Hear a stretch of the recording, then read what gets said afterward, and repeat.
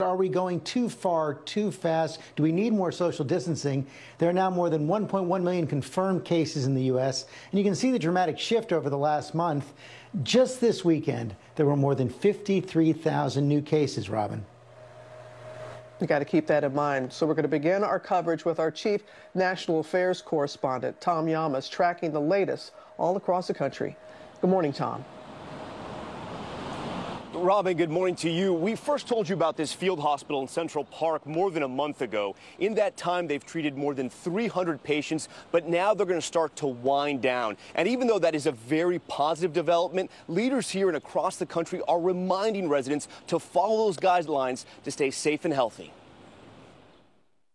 This morning, the president acknowledging his estimates on the death toll from COVID-19 were too low, now saying up to 100,000 Americans could die from the virus, but defending his decision to shut down America to stop the spread.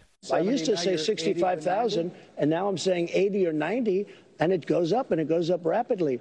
But it's still going to be, no matter how you look at it, at the very lower end of the plane if we did the shutdown. As coronavirus cases grow in the U.S. and half the country is set to ease restrictions this week, in some spots there are signs of reopening revolts. In Texas, which has seen 4 straight days of 1,000+ new cases, a park ranger shoved into the water at Lake Austin.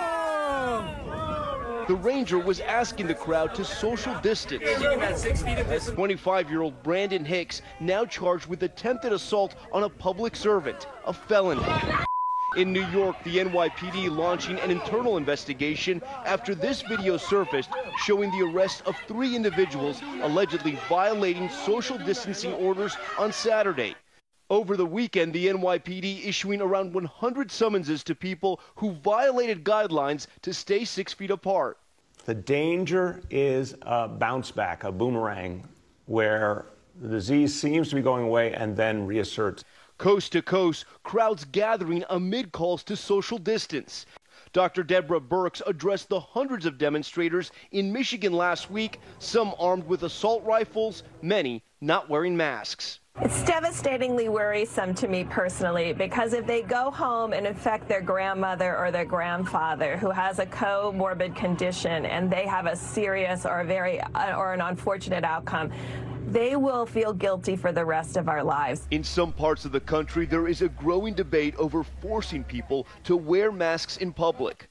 The governor of Ohio, where there were almost 4,000 new cases in the last week, also reversing his mandatory no mask, no service policy. It became clear to me that that was just a bridge too far, that people were not going to accept the government telling them what to do. And so we put out, dozens and dozens of orders. That was one that it just went too far. And this morning, we're hearing from Americans who have just contracted the coronavirus. 28-year-old attorney Ashley Beck had symptoms dating back to mid-March, but couldn't get a test. After self-isolating, she felt better, but regressed, testing positive on Saturday. I think initially your heart just sinks. You wonder how many people you exposed to an illness that you had no idea you had. Michigan ER nurse Michael Palmer tested positive last week after feeling an intense burn in his chest and difficulty breathing. He believes he got it from a patient.